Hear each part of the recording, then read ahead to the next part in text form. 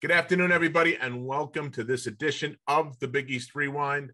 I am your 7-foot host from Villanova, Chuck Everson, and my partner is the Michael Jordan of dentistry. They both wore number 23. Mike was known as Air Jordan, and Sonny is known as Sweet Ass Sparrow. You know, so you see what I did there, Sonny? That's a dental joke, all right? That's a very good one. Sweet Ass Sparrow. He's root canal royalty, and he held Jordan scoreless at the Dome. He's the doctor, the sensational Sonny Sparrow. How are you, son? I'm not as good as that intro, but thank you, man. Listen, we've talked about this. I worked long and hard at this stuff. It took at least 5 minutes to put that together for you. See that? We got to tell our guests that we're professional journalists. You know, well, listen, he is the big time. We could maybe learn something, Sonny, from this guy today. I think so. He's done. Listen, if the show would be over if I told you all his accolades on one thing. We would say thank you and good day. That would be it. It would be done. That's my kind of guesting. So without any further ado, we got another Hall of Famer with us, Sonny, another Kurt Gowdy winner in the Naismith Basketball Hall of Fame, along with numerous other Hall of Fames. We've had 5 other guys to win this award. So it was our 6th Kurt Gowdy Award winner on the show, which is pretty cool. We don't mess around. We do not mess around. He's a Renaissance guy, son. He's done everything from play-by-play to college basketball shows and golf shows on Sirius XM. He was on the Sports Reporters, if you remember that show. With Mike. I do remember that. Yep, I remember that. That was a great show. And Dick Schaap also was on that show. Yep. He worked for the great Bob Woodward at the Washington Post. He's New York Times best-selling author. And he's got his next book. His current book is out right now. Feherty, about the life of David Feherty. We'll get into that with him too. The legendary sports journalist and storyteller, Mr. John Feinstein. How are you, John? Welcome to the show. I'm well, and I am your 6 feet standing up very straight guest. Yeah, well, you know, we have a big thing. You know, Sonny and I go back and forth about the bigs and the guards. That's kind of our thing. Sonny was a 6'5" point guard until some guy named Pearl showed up, and then he was a 6'5" shooting guard. So then there's some reason I was no longer a point guard. Some guy named Pearl Washington. Point for Pearl. Yep. So, so that's and so we've been doing this for a couple of years now, John, and we've had a lot of your compatriots on, including our good friend Hoops Weiss. And I want to thank him for putting us in touch with you so we can do this. So thanks for sharing your time with us today, Glad to be here. Thanks for having me. So let's start out and talk about what you got going on right now. You got the Feherty book that just came out, right? Right. I don't know if you guys are golf fans, but David Feherty is one of the most fascinating people I've ever met in sports. I've often said that the 2 funniest people I've ever met are Jim Valvano, whose death is now 30 years ago. Hard to believe. Can you believe that? And David Feherty. David grew up in the Troubles in Northern Ireland. Turned pro at 17 when he was a 5 handicap, which is good for you and me, but not good for a pro. Worked his way to the European tour, became a very good player, won 5 times over there, played on the Ryder Cup team in the famous War by the Shore, and beat Payne Stewart, who was the U.S. Open champion at the time in the singles. Injuries and alcoholism eventually ended his career. But Gary McCord overheard him telling stories in the locker room one day and said, "This is the funniest person I've ever heard," and asked him to sit in the tower with him the next afternoon after David had missed the cut at the old international tournament. And CBS ended up hiring him. David tells a funny story that when 2 guys, he was sitting in a bar in Akron at the old World Series of Golf. And as he said, he was drinking vodka and Gatorade because he was an athlete. And 2 guys from CBS, Rick Gentile and Lance Barrow, introduced themselves. And he thought, oh, God, 60 Minutes is doing a thing on athletes with drug problems. But it turned out they wanted to hire him. And he became a star right away at CBS because of his sense of humor and his insight and the trust players had in him. Even Tiger Woods liked him. Tiger Woods doesn't like anybody. And then went to NBC and now is with Live Golf, getting paid a lot of money. So, and unlike a lot of the guys who went to Live, who said, "Oh, I'm doing this to grow the game of golf," and all that, David said, "I'm doing it for the blank and money." So at least he was honest about it. And he's had real tragedy in his life. He had a son who died of a drug overdose. He's had great moments in his life, as I mentioned, and married with 2 surviving children, all of whom I interviewed for the book. And it was a fascinating book to do, Chuck. Thank you for asking me about it. Yeah, absolutely. He's a fun guy to listen to. He does have a great take on things. So genuinely funny. And I got close to him because Tom Watson and I ran a charity golf tournament for ALS research after Tom's caddy, Bruce Edwards, who was also a good friend of mine, passed away from ALS.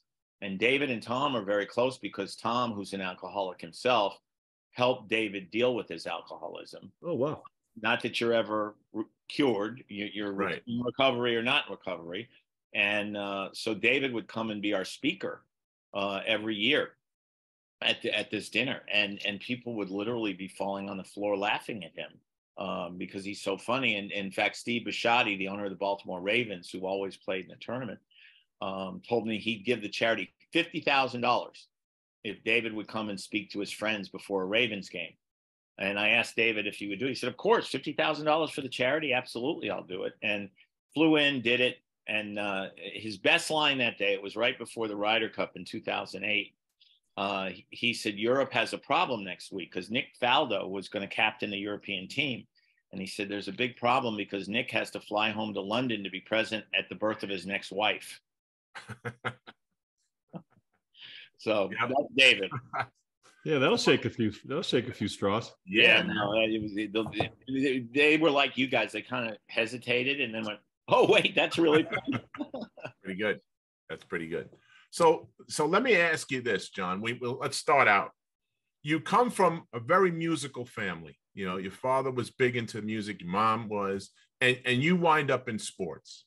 How does that happen? Yeah, my parents asked that question for many, many years. I bet they did. In fact, my dad was running the Kennedy Center when I was in college. And I had a professor at Duke named David Palitz. And one day as I was walking out of class, he said to me, "Are you related to Martin Feinstein?" Because I was sports editor of the student paper at the time. And I said, "Well, yeah, he's my dad." And he shook his head and said, "He must be so ashamed." And, but the answer to your question, Chuck, is I don't honestly know. I've often said that my father passed his passion to me, but I directed it to sports, whereas he directed it to the performing arts. And we're both very passionate about what we do and what we love. My dad's passed away. He was that passionate. But I was always a little jock. I played everything, grew up in New York City and played everything in the schoolyard. When I was a freshman in high school, I knew I was going to be the next Walt Frazier. Until the swimming coach at my school pointed out to me that I was 5'4" white kid and not likely to get a college scholarship, even though I could really guard. But he thought I had potential as a swimmer, so I became a swimmer and ended up going to college as a swimmer. And I've always been grateful to him. I still swim in masters competition, and 13 and a half years ago, doctors discovered a bunch of blockages in my heart. And I said, "That's impossible. I'm working out 4 days a week. I feel great. I don't have any symptoms." And they said, "No, we know that. Your heart's very strong. Your arteries are a mess. If not for your swimming, you would be dead." Wow. So I called my old swimming coach that day and thanked him for saving my life. Wow. Oh, there you go. That's so you mentioned the professor at Duke. So we got to go into the Duke now. Much as we really don't want to talk about Duke, but you brought it up, so we have to go there. During your time at Duke, was that the Jay Billis time? Oh God, no! I wish. No, I was pre Mike Krzyzewski. Right. Oh, you had the dark days. My 4 years at Duke, which is why I laugh when people like you roll their eyes. Duke was 10-56 in ACC play. Yeah, there was a dark days. I know. Last or tied for last in the ACC. All 4 years that I was in school. The year after I graduated, the 1978 team, can't remember who they beat in the Elite Eight. You might want to ask Whitey Rigsby. But they went to the national championship game and lost to Kentucky. And at the Friday press conference, Bill Foster, who was the coach at the time, who was a terrific coach, Philadelphia guy, and had a great dry sense of humor, was asked, how do you go from last in the ACC to the Final Four? Well, the answer was they had added Gene Banks and Kenny Denard to Mike Jaminski and Jim Spanarkel. Yeah, there you go. Bill just looked with a straight face and said, well, John Feinstein graduated. And everybody's looking around the room. Who the hell is John Feinstein? I was a 21-year-old police reporter at the Washington Post at the time, and I got to go to the Final Four because Duke had made it after being so bad for so long. But the program stunk when I was there, and then Bill rebuilt it, and then Mike had 2 rough years out of his first 3, and then you guys know what happened after that. Yeah. So Tom, you mentioned it. So talk about you get started in the Washington Post working with Bob Woodward, right? What was that like? I mean, that guy, just from the stories you hear about him, I can't even imagine working with him. What was that like, John? It was like getting a PhD in journalism every day. I've known Bob now for 40 years. We're still good friends. I was just at his 80th birthday party a couple of weeks ago and honored to be one of the invitees. But Bob was the best reporter I ever met by a wide margin. Because he knew a story when he saw it. And one of the things Bob taught me early on, which I sort of followed as a mantra throughout my career, is you don't have to be rich and famous to have a story to tell. You don't have to be president of the United States. You don't have to be Mike Krzyzewski or Tiger Woods or Tom Brady or anybody else you might care to mention. But many people have stories to tell. And the lesson he taught me that way firsthand was when I was the police reporter. I wrote a 3-paragraph story one night about a car crash in Northeast in which 3 people had been injured. And I came in the next day and he said, there's a hell of a story in that little short you wrote last night. I went, what are you talking about? He said, what was going on in those people's lives at 2:30 in the morning when they collided because one guy had crossed the divider and hit the other car? And what was happening in their lives? Go to the hospital. See if you can talk to them. Well, in those days, you could just walk into a hospital and say, what room's Chuck Everson in? He's in 612. So I went to the hospital. And as it turned out, the guy who had crossed the divider was a Howard University law student who'd been pulling an all-nighter because he had an exam in the morning and decided to go home and take a shower, fell asleep at the wheel. The other 2 people who were hit were a couple who had just found out that she was pregnant with their first child. And they were driving to Baltimore to be there first thing in the morning to tell their parents they were going to be grandparents. Thank God the child survived. But the story ended up on page 1 because people, we all have things that happen in our lives and we can relate to something like that. And I learned that lesson early on from Bob. And, I wrote a book on the Army-Navy football rivalry. None of those guys played in the NFL. I wrote a book on Patriot League basketball. None of those guys played in the NBA. And yet both books were bestsellers. And I think it was because those kids had stories to tell. Yeah. So you talk about Bob Woodward. Do you want to fill us in a little bit on the Deep Throat situation? You want to give us any? Well, I mean, everybody knows now it was Mark Felt, who was very high up in the FBI. It was funny because I was teaching a class at Duke years and years ago, and I got Bob to speak to the class. And one of my kids said, well, who's Deep Throat? And Bob said, I'm not. He actually asked it more cleverly than that. And Bob said, that's very clever, but I'm not ready to reveal who Deep Throat is. And I said, Bob, you said you'll talk about it when he passes away. And Bob said, yes, I will. And the kid who had asked the original question said, has he been sick lately? And it's a good follow-up. Yeah, no. And Bob said, you've taught your kids well. And that's great. But we all know now that it was Mark Felt, and Bob actually wrote a book called Felt after it was revealed who Deep Throat was. Wow. So you're a guy now that's wrote what, 45? Is it 45 books, John? 48 now, but 48. Close enough. We can't even keep track. What's your process? As you get into a story and something that you want to talk about, or, do you find your subject matter? Do you decide beforehand? Is it going to be a fictional story? Is it going to be a biography? Take us through your process and how that works for you. Well, there are 2 separate kinds of books that I write. There's fiction. Yep. I've done kids fiction for, I guess 17 years now. I've done 15 kids' mysteries, all set in the sports world in some way, shape, or form. And in fact, one of my co-heroes in the first 6 books is a kid named Stevie Thomas, who is from Philadelphia. Because I'm not saying this because I'm on with you guys. Philly's my favorite sports town. Nice. I laugh at people here in Washington who make fun of Philly as a sports town, because Washington is a town full of front runners. You know, when the local teams are winning, everybody's on the bandwagon. Philly fans are fans, period. And the Palestra is still the best building there is in college basketball. Not to cut you off, John. That's Sonny's favorite place. I don't think he's ever won a game there against us. That's like it's nightmare. That's his favorite place. What was that? It's not an easy place to win. No, as not a at all. team. But I love the Palestra. In fact, my wife often says that if I ever disappear, she'll send the police to look for me at the Palestra on the concourse underneath the famous sign, because she assumes that's where I'll go. You'll be right. You'll be right next to Jimmy Hoffa's body, right? Isn't that somewhere? Maybe, right? You know, the Rutgers band, the first game they played in the Meadowlands, formed an arrow and pointed it toward one direction of the stadium and spelled out Hoffa. So only in New Jersey. I love that story. Yeah. You know, so when I'm writing fiction, I really rely on the reporting I've done through the years to make the fiction sound real. I've set kids' books at the Final Four, at the World Series, at the Super Bowl, at the Olympics, all events that I've covered in my life. So I hope I make them feel real.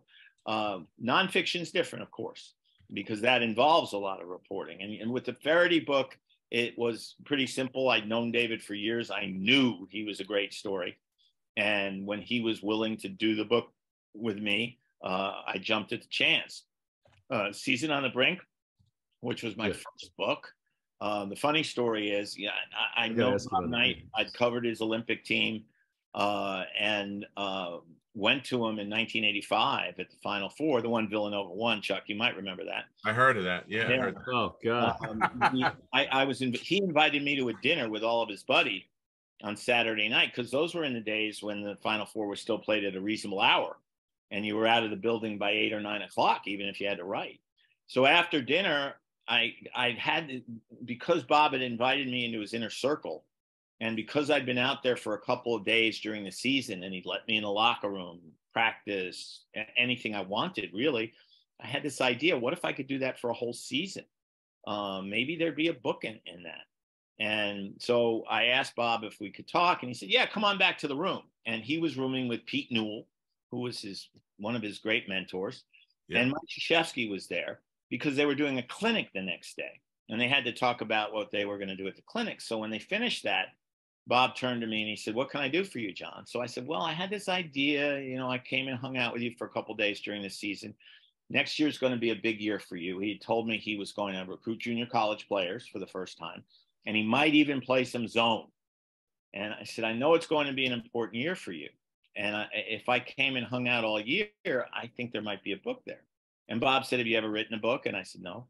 He said, do you have a publisher? I said, I didn't think there was much point getting a publisher until I talked to you. And he said, well, that was a good thought. And he said, if you can get a publisher, come on ahead. So Krzyzewski and I walked out the door. As soon as the door shut, Krzyzewski looked at me. He said, are you out of your blanking mind? And I said, what are you talking about? He said, you're volunteering to spend a year with him? I said, you played for him for 4 years. He said, yeah, I needed to go to college. Last I looked, you've gone to college. And I said, well, you worked for him. He said, yeah, I needed a job. Last I looked, you have a job. I said, well, I'll probably never get a publisher anyway. Well, 5 publishers turned the book down. Wow. And finally, I was offered an advance of $17,500, which was a pretty major pay cut from what I was getting paid at the Post, because I had to take a leave of absence, obviously. But I wanted to do it. So I went and did it. And to Bob's credit, he never backed away from my access, not once during the entire season. And the result was Season on the Brink. I have to ask about that, because I actually read that book. I couldn't find it on my bookshelf. I was trying to find it. That was the first book I read of yours, which I'm glad to hear. Because it was the first one I wrote. Glad to hear that. So I read it, and then I went to the Final Four when they obviously were playing Syracuse in the finals. Right. And my dad and I both read it, and we went, and he said, well, if John's right, then you want to play Bobby Knight on the second night when he has less time to prepare. So we were figuring out all the ways that Syracuse was going to be at the advantage, right? And then, of course, it ends the way it does. But I did want to ask you. Probably should have won the game. I know that. Let's. I mean, there's another. You're throwing daggers at me right here, man. Palestra. I'm saying your theory was right about playing them on the second night. Yeah, yeah, and you know, but you know, on the other side, I wanted to ask you, as that season ended and you finished the book, did your relationship maintain? I heard that maybe no. No, we were fine throughout the season. But I knew, having spent an entire season with him, that when I sent him the book, which I did a couple weeks before publication because I wanted him to have it before it was pubbed, he was going to find something not to like. That's Bob. Bob was never going to call me and say, "Oh, you did a great job." That's just not who he is. That's part of his control thing. But I was surprised. I got a phone call from Royce Waltman, who was one of the assistants at the time. And he said, "John, this is your official phone call. Coach is pissed." And I said, "Yeah, okay. No surprise, Royce. What's he pissed about?" "Well, you were supposed to leave his profanity out of the book." And I said, "No, seriously, Royce, what's he pissed about?" And he said, "No, that's it." And I said, "Well, first of all, Royce, it's not exactly a scoop to anyone that Bob curses. And secondly, we never had that agreement. In fact, of course, Royce wasn't there, but he and I had a conversation at dinner one night because I jokingly said after a particularly profane practice, this is going to be the first sports book that's going to come wrapped in a brown paper wrapper." And Bob laughed and he said, "Well, you're not going to leave all my profanity in, are you?" I said, "No, Bob, because I want the book to be shorter than War and Peace. But you understand that a book about you without the word rhymes with luck and duck would be like a book about you without the word basketball. It can't be done if it's going to have any credibility at all." And he said, "Oh, I understand you. But the thing you have to understand about Bob," and I know this because I was married to a pathological liar for 18 years. He's a pathological liar. He believes what he's saying. I never doubted that he honestly thought that I was going to leave his profanity out of the book. But there was no way that was going to happen. And he should have known that. And I think eventually he figured it out because 8 years later, that's all it took. He walked up to me in a hotel lobby and started talking to me as if nothing had ever happened between us. You know, his coaching good style, to hear that. His coaching style, John, now that you're saying that, the way, you know, his language and all that, that was nothing new to Sonny and I either. I mean, at that time, that was stuff. Yeah. That was okay. You've been around both of our coaches. I ever knew who didn't curse was Dean Smith. Yeah, that's right. Yeah. I believe that. But how do you think he would hold up with his coach, with the way he coached now? You couldn't even do it, right? With needless to say, Chuck, I get asked that question a lot. And if he coached today the way he did in the 70s and 80s when he had his greatest success, no, he couldn't succeed. But I believe great coaches adapt. I believe great coaches figure. Mike Krzyzewski went to his first Final Four in 1986, his last in 2022. He wasn't the same coach in 2022 that he'd been in 1986. Right. And I believe that Bill Belichick's not the same coach today that he was when he coached the Browns in the 90s. But so my belief is that Bob would have adapted because the thing Bob hated the most was losing. And he would not have liked to lose. You know, when he went and coached at Texas Tech in the early 2000s, he was there till 2008, which is 21 years after his last national championship. He was successful there at a non-basketball school because he did make changes. I mean, like I said, you know, the year I was there, he played some zone, even though he denied it when somebody asked him about it at a press conference. It was very funny. But so could he have coached the way he coached in the 1980s? No. But do I think he would have tried to coach the way he coached in the 1980s? No. Yeah. John, I want to ask you a couple of questions about the Big East, when the Big East came about and how it started. But first, I want to ask you one question. I know you're a great storyteller. Can you share a story about my beloved coach, Coach Jim Boeheim? Can you share a story? Quite a few, actually, Sonny, if we had the time. But my favorite story about Jim, and he laughs at it now. In 1991, I was working for the short-lived National Sports Daily. And the day before the tournament started, Frank DeFord wanted me to write a story listing the 8 best game coaches in the tournament and the 8 worst game coaches in the tournament. Well, I picked Knight first among best, and I picked Dick Tarrant of Richmond second. And I picked Jim as the worst game coach, and I've written this, probably the dumbest thing I've ever written in my life. But the way Syracuse played, and they turned the ball over a lot because they were always up tempo and things like that, it was sort of an easy pickings type of thing. And the day that I was in College Park for the first and second rounds, and the day of the practices, Jim walked on the court, stalked over to me and said, "You don't know a damn thing about basketball. How can you write that? I'm a very good game coach." And I said, "Jim, you know what? You're probably right, but what the heck?" So, and one of the things you know about Jim, Sonny, is he's not a grudge holder. I mean, he ended up coming and playing in my charity golf tournament, the one I mentioned with Feherty, every year, and bought stuff at the auction, and couldn't have been nicer to all the different people who paid to play.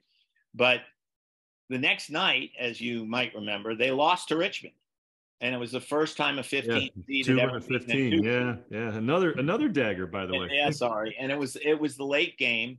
And so Jim walks into his press conference. It's after midnight, and I'm standing over on the side, and he sees me, and he walks over to me, and he says, "You know what really pisses me off about this? Now people are going to think you know something about basketball."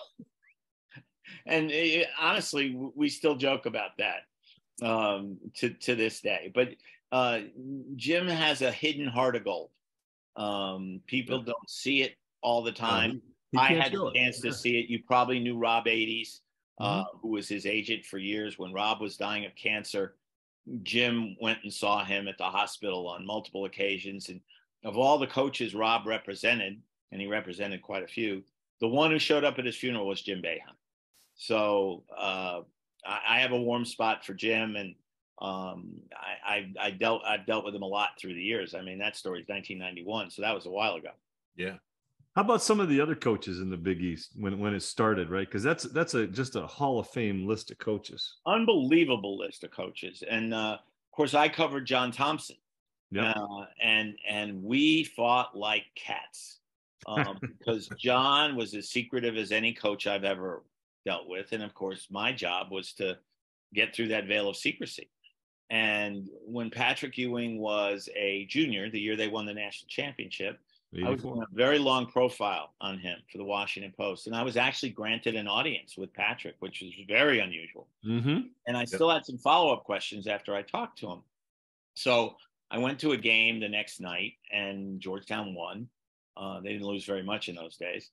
And John was walking out of the locker room with his alter ego, Mary Fenlon, who was the academic coordinator the whole time there, and his very close friend. And they would always walk out together to go to the interview room. And as they walked out, I said, "John, when you're done in the interview room, can I grab you for about 5 minutes?" And before John could answer, Mary said, "He doesn't have time to talk to you." Mary didn't like the media in general. She disliked me even more.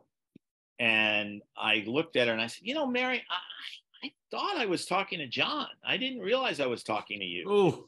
And John I can't go over himself up to his full height. He looked like he was about 8 feet tall at that moment. And he said, "Let me tell you something." He used his favorite word, which I'm sure you guys know. And half of it is mother. "Let me tell you something, Mother Blank. If you talking to me, you talking to Mary. If you talking to Mary, you talking to me. If you're messing with Mary, you're messing with me. Do you want to mess with me, Mother Blank?" So I was 24 years old and stupid. And I said, "You know, John, everything I heard about you was when you played, you were nothing but a soft jump shooter. And so why don't we go outside? And, you know, if what I've heard is true, I'll kick your butt. If what I've heard isn't true, you'll kick my butt. But let's go outside." And thank God, John started laughing. He put his arm around me. He said, "Let me tell you." He respected you now. Yeah. He said, "Let me tell you something, Mother Blank. I don't like you. I don't like you one bit. But I respect your ass." I was going to say, absolutely. So I'll talk to you after we're done. That is great. He didn't kill me. And we ended up becoming very close in his latter years. In fact, I wrote a book on race and sports a couple of years ago, and I co-dedicated it to John because he taught me so much about Wow. race and what it's like to be black. Yeah. And of course there was Rolly, and I love Rolly. As I said to you, Chuck, before we started, I was on the plane when you guys won the national championship back to Philly because Rolly asked me to be on the plane, or told me to be on the plane. Rolly never asked anything. But we used to fight. We used to fight too when I first got to know him. He used to always say to me, "You don't have to be Jewish to be a schmuck, but you're both." But he was so damn honest about things, and I love the way he ran his teams. I sat in '88 when I was doing my second book. I sat in on pregame meals and mass with the team, and I couldn't imagine having more fun on a game day than at those pregame meals. And that's full access right there. Yeah, it was. Rolly was great about that. He really was, and I loved him, and he was great to me. He even quoted me after Villanova beat Arkansas in the first round of the tournament in '88. He talked about what a great coach Nolan Ryan was that day, which must have shocked Nolan Richardson. But he said something about, my friend John Feinstein says, if you want to be in the Sweet 16, you got to earn it. And we're going to earn it on Sunday. And they did, and made it to the Sweet 16 and made it to the Elite Eight that year before they lost to Oklahoma. Yeah. That was Plansky's team. Plansky was a senior. That was Plansky's team, yes. It was a very fun team to be around. Yeah, those guys are still real close too. I mean, that's how it is with his team. I would imagine that, yes. Yeah. All right, so let's do this, John. We got a couple of books that we want to talk to you about. Give us your best one or two stories with some of these book titles and what went on with behind the scenes. And the one that fascinates me is I coached a bunch of little kids, for years, my kids and stuff like that. And I've got storytelling skills. Let's say that like that. Okay. Oh yeah. I'll back that up, John. I'll second that. So I was gifted your book, and it was signed by all the kids, and they said, maybe one day you'll tell a story about us, kind of thing, So I talk about Red Auerbach and that group of guys. Lefty Drizel was there, and you guys, what was it, a weekly lunch, right? Weekly lunch on Tuesdays. In fact, Chuck, we still have them. Really? Even though Red's been gone now for 17 years, almost 17 years. Yeah. But I knew when he passed away in 2006, he loved those lunches. He loved the camaraderie of them. And I knew he'd want them to continue. And so a bunch of us who were part of the lunch still get together every Tuesday at a Chinese restaurant. Wow. At 11 o'clock, because Red always insisted on eating at 11 so he could get to his card game by 1 o'clock, because that was income for him, playing gin. But I stumbled into, let me tell you a story. I actually, a friend of mine, Dan Shaughnessy from the Boston Globe, there it is. Thank you, Sonny. Deep plug. Told me that when he asked Red about doing a book, Red had said to him, yeah, I'll do it. Just don't do to me what that jerk did to Bobby Knight, because he and Bob were very close. And so Dan, of course, couldn't wait to tell me this. So a few years later, I was doing a local TV show here in Washington, and they said, "Oh, it's good that you're here. Our other guest isn't here yet." And I said, "Who's the other guest?" And they said, "Red Auerbach." And I said, "Oh boy." So Red comes walking in, and I walked over. I said, "Hey, Coach, John Feinstein." And Red goes, "Hey, John, it's great to see you." So I said, he's 81. He doesn't remember who I am. So we sat down, and of course he lit a cigar in a non-smoking building. And he said to me, "So how's your buddy?" "Which buddy is that, Coach?" He said, Bobby Knight." I said, "Coach, he doesn't like me very much." He said, "Oh, I know. He hates you." And I said, "Yeah, but he doesn't hate you. He loves you." And he said, "That's just because I never wrote a book on him." Well, Jack Cavance, who was the AD at George Washington, had told me all about these lunches on Tuesdays. And so I had the thought, if Red doesn't hate me, maybe I can go to one of the lunches and write a column about it. So I called Jack, and he said, "Call Morgan Wooten, because he and Morgan are very close. Get Morgan to ask him." Legend. And Morgan called me back, and he said, "Red says, come on ahead." So I went the next Tuesday, and of course it was great. Red told stories the whole time, and I wrote the column. And then Zhang, Red's brother, who was kind of the organizer, called me and said, "You're welcome to come back anytime." So I started going every week. I fell in love with it. And eventually the guys started saying to me, "John, somebody's got to write these stories down. You know, they need to be preserved." And I didn't want Red to think I was coming to the lunches because I was looking for a book. Right. So I was kind of hesitant. And finally one day he turned to me, he said, "Are we going to do this book or not?" And I said, "Well, if you want to." And my favorite story, real quick, Chuck, is at lunch one day, Red loved to gig me about Krzyzewski because he turned the Celtics down in 1990. And he kept telling me that Tommy Amaker, who's now the Harvard coach, should have had a 15-year NBA career, but he didn't because Mike wouldn't let him shoot. I watched Tommy play in high school. Tommy was maybe the best defensive guard I ever saw in college on the ball. But he really couldn't shoot. And that's why he never made it in the NBA, that and being only 6 feet tall. But I would say, you know what, Red, he was a great college guard, you know, did amazing things at Duke, but I just don't think he was a pro. So one day Red turns to Morgan Wooten and he says, "Morgan, you coached against him in high school. What did you think?" And Morgan goes, "You couldn't guard him. Couldn't be stopped." I said, "All right, guys, I just don't think so." So Rob 80s, who I mentioned earlier, was sitting there. He said, "John, this is the greatest NBA coach of all time. This is the greatest high school coach of all time. Do we have to get John Wooden here to convince you that you're wrong?" And I said, "I give up." That's it. You got no shot then, you know. Those are the best times, John. I can't tell you. We just spoke with Louis Carnesecca about a week ago. Amazing. And we interviewed him for, I don't know, 40 or 45 minutes in his kitchen. And then we spent another hour and a half listening to stories from him. It was unbelievable. I've got a lot of people. Storyteller. Unbelievable recall. And I mean, he's 96.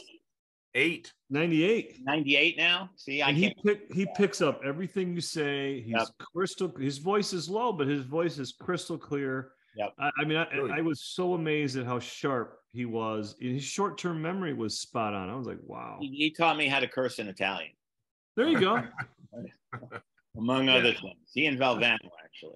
Curse in Italian and order food. That's you can survive. Yeah, well, Louis and Rolly could both order food. There's no question. Well, there's something to be said about that, because there was a story that we talked about with Coach, that the three of them, Louis, Jimmy V, and Coach Mass, all went to Italy, and Coach was supposed to interpret and talk to everybody because the other two guys really didn't know Italian that well. He insisted.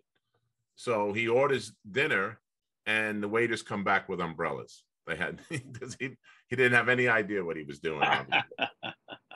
But I love that story.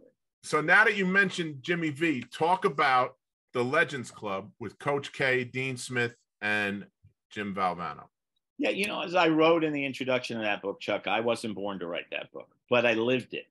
I was covering the ACC for the Washington Post throughout the 11 years that those three guys coached against each other at North Carolina State, and Duke. I first met Jim and Mike at an old Mama Leone's lunch in New York when Jim was at Iona and Mike was at Army.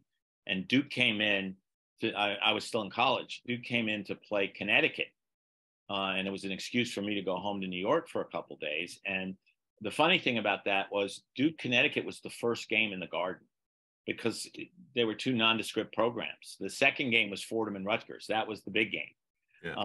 But I met Jim and Mike then. And when I got to the Post, they were both young coaches who I could get on the phone fairly easily. And so I got to know them both before they came to North Carolina. And then it was amazing to watch how different their stories were. Jimmy won the national championship in his third year. Mike was almost fired in his third year. Most of the Duke boosters wanted Tom Butters, the AD, to fire him.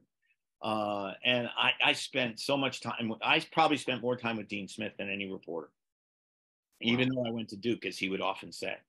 And I was with Jim. Jim used to hang out in his office after games because, like most coaches, he couldn't sleep. And he would tell stories and make everybody laugh. And then everybody would go home and he would stretch out on his couch and say to me, "Okay, you're my therapist. What do I do with my life next?" He was always looking for that next thing. after he won the national championship. And of course, cancer and the money that the V Foundation has raised turned out to be the next thing. Right. Tragically for him, but miraculously for many others since then.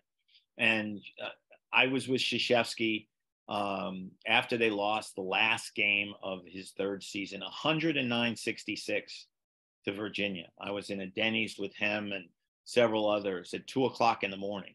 And one of the guys we were with, Tom Mickle, who was the SID, raised his water glass and said, "Here's to forgetting tonight." And Krzyzewski raised his water glass and said, "Here's to never blanking." Never forget. Yeah. It's just, and they beat Virginia the next 16 times they played him. And when Duke won the national championship in 91, when I walked out on the court and put out my hand to congratulate him, kind of pulled me in and said, "We've come a long way from the blanking Denny's, haven't we?" So he never forgot that and has always given me seminal moment. As a result. And so I actually came up with the idea for the book sitting with Mike at a dinner where he was getting an award here in Washington, talking to him about Dean and Jim. We were just talking about his memories of Jim because he was with Jim. He was literally in the hospital room when Jim died. Yep, that's gotten that close to Jim and his family, and about his rivalry with Dean and how he finally figured out that there were reasons why Dean was Dean. And as I was driving home that night, I said to myself, "There's a book on the three of these guys and their rivalries and their friendships and everything that went on between them." And that's what led to the Legends Club. Wow, that's unbelievable. I mean, I was in the building when he gave that speech. When he gave the Never Give Up speech, it wasn't a dry eye in the whole place. It was unbelievable. No, there wasn't. And the interesting thing about that night, there are many interesting things about that night, but both Mike and John Saunders, who was very close to Jim, did not think he was going to make it to the building that night because he was literally lying under the covers in his bed in his hotel room in his tuxedo, shivering just before they were supposed to leave to go to, I don't even remember where the ESPYs were held at. Yeah, it was at the theater at Madison Square Garden. It used to be called the Felt Forum. Yeah, the Felt Forum. I remember it well. Felt Forum.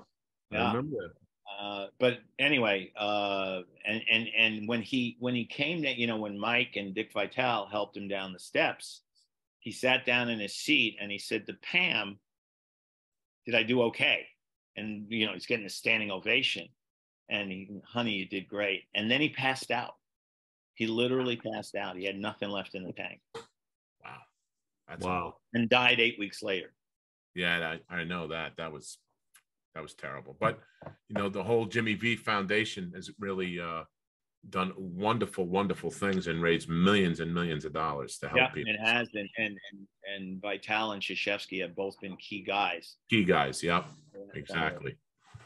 All right, one or two more, and then we get you out of here because I know you're running up against it. You got another appointment, and we appreciate your time.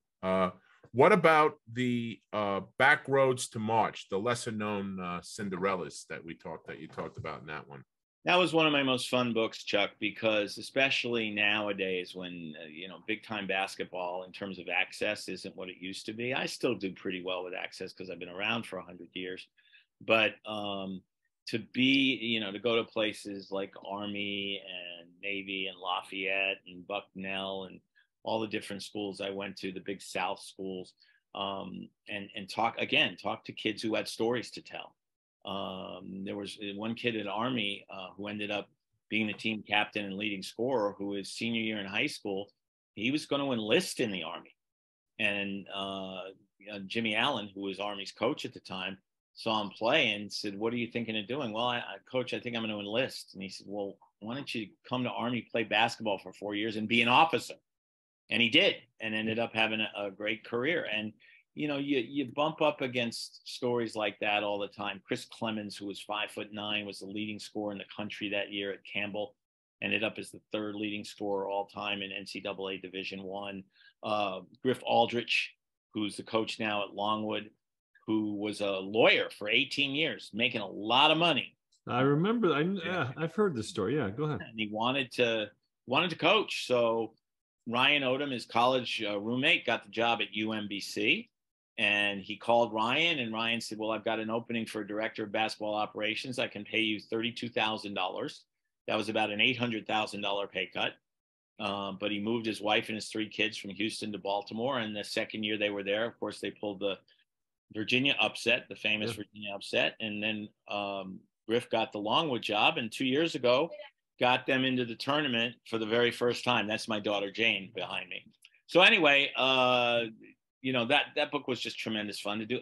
And was surprisingly successful because it came out right when the pandemic started. So all of my promotional stuff was canceled. But people were stuck at home with no tournament to watch, so they bought the book. So it ended up working out. Wow, that's great. That's great.